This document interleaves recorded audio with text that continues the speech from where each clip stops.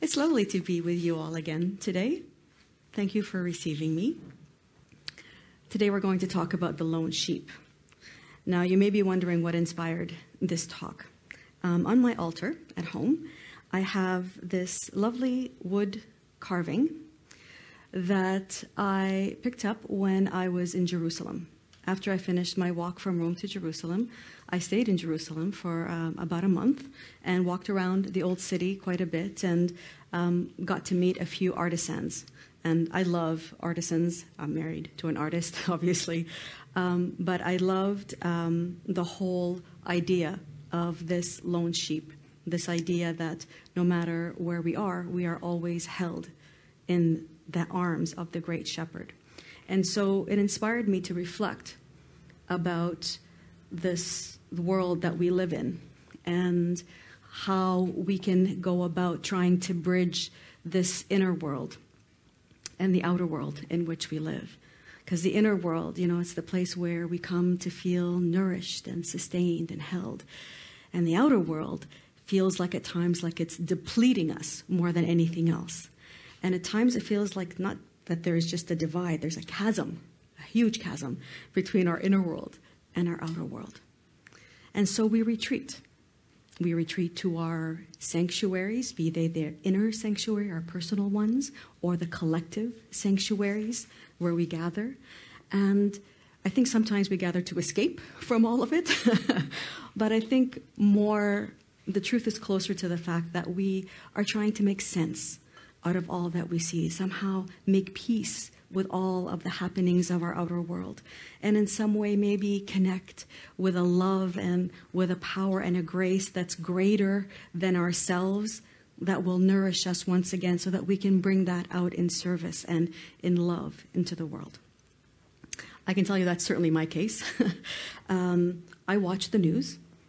I know what's happening in the world, but rarely do I delve deep into the news and into what's happening unless I am completely centered. And I'll speak about that a little bit later on. And like you, here, I consider myself a light worker, somebody who's here in their own way, bringing a consciousness of love and brotherhood and unity into the world. And so I watch the news and I flip through it and I go, what am I supposed to do with all this now? I guess maybe I'm not alone in that feeling. It's like, what the heck am I supposed to do with this? Well, let's see what we can do about this. Let's take a very innocuous example. Something, not too crazy, something a little low-key. Let's consider, for example, the president of our great neighbors down to the south of us. Something low-key. It's interesting how just the mere mention of I haven't mentioned the name yet. I just mentioned this individual. But it's interesting how our immediate reaction is this. And yet a second ago we said we all consider ourselves light workers, right? Individuals of the light. And that to me is a sacred task. And I imagine to you all, you consider that a sacred task indeed. And so if we say that we are here as light workers, then I believe that our first step is to honor that role that we have chosen for ourselves. And as light workers, we know that we are all connected. We are all one. There is no separation. And as was mentioned earlier in this service, that means that the divine spark that shines in me, in you, also shines in that wonderful brother of ours, because he is our brother. It shines in him too, no matter how deeply buried it may be. And it is deeply buried. All we have to do, obviously, is look at all of his actions to see just how far he has removed himself from the essence of the light and the core and the divinity that he truly is. And we can sit here in judgment of it. We can judge him, we can laugh at him, we can do all these things at him. Of course, we can. Or, as in the parable of the lone shepherd, I'm sure you all know the parable, that if but one sheep is lost or wandering, the shepherd will leave the entire flock to go look for that one lost sheep to bring it back into the fold. That's the parable that I believe Jesus told in one of his sermons. And so, I'm sure the shepherd, when he goes out looking for his lost sheep, is not berating that sheep, is not cursing it for being so stupid as to leave the fold and get out there and get itself lost. No, I'm sure, like any good shepherd would do, with a great deal of love and patience and care, it would go look for that shepherd and bring it back into the fold. And so if we consider ourselves as bringers or perhaps shepherds of a new consciousness based on this unity and this brotherhood, then I believe that we are all called to bring that lone sheep home. Now, how do we do that? La la la, big question. Well, I believe it begins by being good shepherds to ourselves first. And that means acknowledging all of the emotions, the thoughts, the feelings that this lone sheep evokes in us. So, let's name a few of them, okay? What does he, this lone sheep, this brother of ours, what does he evoke? What emotions does he evoke with all that you see him doing? Disgust. Yep, disgust, despair, dishonesty, anger, fury in some cases, sadness, perhaps fear, impotence, hopelessness, all of that. All of those we name. We have to look at those feelings, those thoughts that he is evoking in us. And I look at those feelings because he evokes through different eras and periods those feelings as well in me. And what I do is I look at those feelings now. I look at them. I look at the anger, the despair, the hopelessness, and I say, I see you. The first step is to acknowledge that it's there. You don't hide from your feelings. You don't run away from them. You acknowledge them. I see you. I see your pain. Now, I'm not doing anything with that lone sheep right now. There's nothing to do with him. It has everything to do now with looking at what he is evoking inside of me. Those emotions, those feelings, they're a part of me. They're the lost part of me that's also wandering. That's the lost part of me that's in darkness, that's in the shadows, that doesn't know what the light looks like or feels like. And so when I say, I see you, I say, I see you. So now I have the opportunity to be able to look at you and see who you are, transform you, and love you back into your natural perfection, into your natural state. The I see you is the first step. I say thank you to all of these emotions. Thank you. I get to see you, finally. Thank you for showing me what you look like. Thank you, because otherwise you're just buried inside of me, roaming around. But at least now I can name you. I can hold you. Thank you for showing yourself to me. I love you. The most powerful 3 words, I've spoken about this before, the most powerful words you can ever say to yourself and to that part of you that is lost, that anger, that fury, that hopelessness, that is not light. That is not the core of who you are. This is what you're going to pour your love into. Of course I love you. You're my creation. You're a part of me. How can I reject you?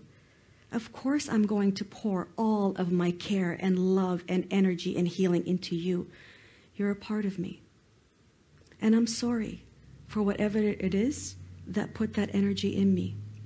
It's me. I know I put it there. Because I'm a soul on a journey. And that journey is about learning how to choose from love. Learning how to be in union with my own divinity so that I can express that in the world. And obviously, in my journey as a soul, I didn't do that very well. I was learning like a child who's learning how to walk, like a child who's learning how to connect in every moment with love and express that. And I made mistakes. So when you say, I'm sorry, please forgive me, you're only forgiving that part of you that simply didn't know any better. You were simply a child, and you didn't know how to choose from love. You were practicing. This is what your life experience, this lifetime, other lifetimes, doesn't matter. It's about you and the experience of learning to choose and to act from love consistently. And we've all made mistakes, and we'll continue to make mistakes. And to love yourself, to love that anger, to love that emotion, to love it all as your creation makes you the shepherd of your own lost parts, those wayward parts of you, those fear-filled parts of you that are wandering around, that you are now getting to bring home to you. You're bringing them back to the love that they are. And because each and every one of us here is connected to a greater love, shall we say we are all beloved sheep of a much greater divine shepherd? Because you are that, you now can connect to that. Turn yourself upwards towards that great shepherd and open yourself up to receive all of the love that that great shepherd has for you. You think your love for your child creations is large. Imagine that great love of the shepherd that's pouring down upon you in that moment. And you don't have to ask for it. You don't have to beg for it. You don't have to supplicate. Nothing. It's there. That love is there all the time. The love of the great shepherd is there in every moment. And in the moment you open yourself up to it, it just floods you completely. And I imagine it in me flooding like a pouring down upon me like a golden honey or a molasses, thick, coming down, down, down, coming down over my mental body, my thoughts, coming down over my emotional body, flowing down into my etheric body, down into my physical body, until it fills every single atom of my being and every space in between. This is who I am. This is the fullness of who I am. And as that golden honey is flowing through, it is not only healing, it is transforming. It is bringing back to its natural perfection, to its divine state, all of those emotions, all of that anger, all of that fury, all of the hopelessness. It's bringing that back to its natural state. And to that great shepherd, I say thank you. Thank you. I love you. Thank you for pouring all of this love into me. Thank you for reinforcing that light in me. Thank you for helping me to forgive myself, because I'm probably harder on me than anyone else. So thank you for helping me to remember that this is who I am. Thank you for opening me up to a new way of being that is grounded in this magnificent light. Now, I know some of you here have probably heard of someone by the name of Dr. Len Hu. Have you heard of him? Some of you have. Dr. Len Hu, for those who have not, is a Hawaiian kahuna, or a shaman, I guess, who healed an entire ward of, I think it was 100 people, of a criminally insane, very dangerous individuals. He healed them all by never meeting with them once. He never saw them. He never spoke to them. He never actually saw physically any one of them. He sat in a room and with the files of all of the inmates that were in that prison. And with every file that he opened up, he read about what the crime was that that individual committed, and he merely cleaned himself. He dealt with all of the emotions and the negativity and the thoughts that were coming up as a result of seeing that person's file. And all he did was he said the words, "I love you, I'm sorry, please forgive me, and thank you." Those are the foundations of what's called Ho'oponopono, that some of you have seen. I've been working with Ho'oponopono for at least 10 years, okay? And when I first read it, I mean, it's an incredible story. I mean, healing all of these people without ever seeing them. I thought, wow. But I didn't like the idea of just repeating words by rote, just repeating them, because I thought, who's he talking to? And so he's talking to the divine, I imagine, but for me it felt incomplete. So I changed it and I modified it to what I just spoke about. This is what this is my version of Ho'oponopono, which I've kind of tenderly called Mo'oponopono. With all due respect to Dr. Len Hugh, I'm not taking his material. All that to say that this was his original teaching. And he believes that you don't actually have to do anything with the other person. It has absolutely nothing to do with what that other person is doing, or it's all about you and how you're reacting and how you're responding. And so if you are clearing and cleaning and transforming all of those energies inside of you, well, then you're automatically doing it for him and for everybody else, because it's all vibration. The world is all vibration. It's all energy. We're all connected. So in the moment that you're able to do it for yourself, you're actually, the healing and the transformation that you do for you, you're actually doing for others. Okay? I mean, who am I to argue? He healed a whole ward full of people, and they actually closed the ward afterwards, and every individual went back to being a functioning member of society. So I'm not going to argue with Dr. Len Hugh. I just felt that for me, I needed to go that one step further to say, from now that I am filled with this light, now that I have all of this in me, I want to bring it into the world. This is my cup runneth over. I am so filled with this light that I now bring this light and imagine this light going out into the world and touching and being in the hearts of every single person that is living on this earth and surrounding this planet and out into the universe. That spark of divinity and light that is in me, I especially focus on those lone sheeps of the world. And I imagine that light just growing and growing and expanding and taking over every single part of their bodies. That same golden light from the golden shepherd is also pouring down on them too, pouring all over them like a liquid honey until it completely floods them with light, to the point where they have no other choice but to respond to the frequency of that light. They have no other option but to be filled with that light and then be acting in consequence to that as servants of that brotherhood and that unity consciousness. That's how I use the material that's given to me. So yeah, I still watch the news, and yes, I'll still flip through the headlines. And when I'm centered, when I'm in this place of complete light, yeah, I will dig deep and I will read. And I will read completely pouring love into everything that I'm reading. It's not about what's happening out there. It's about what I'm doing in response to it. And when I sense that, okay, here comes the tension again. Here comes the tension. Here comes the anxiety. I can't believe he did this. Okay. I go back to Moni. I begin with that feeling that I see, the anger, the despair. I love you. I see you. I see you there. I love you. Thank you for showing yourself to me.